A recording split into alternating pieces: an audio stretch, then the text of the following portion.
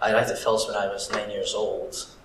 Came with a lot of baggage, shall we say, as most kids here do. Things were all over the place, and these are very, very formative years, crucial years to a child's perspective of the world. The point is actually, even though I was meant to be there for 2 months, the moment I walked in that door, I was part of that family. I was welcomed in and treated as one of their own. I'm sure if I hadn't been for the stable environment that Phil created for me, I would not be the man that I am today. So I say thank you to Phil for everything you've done for me, for going that extra mile with me and for walking every step of the way. And here's to many more miles to come.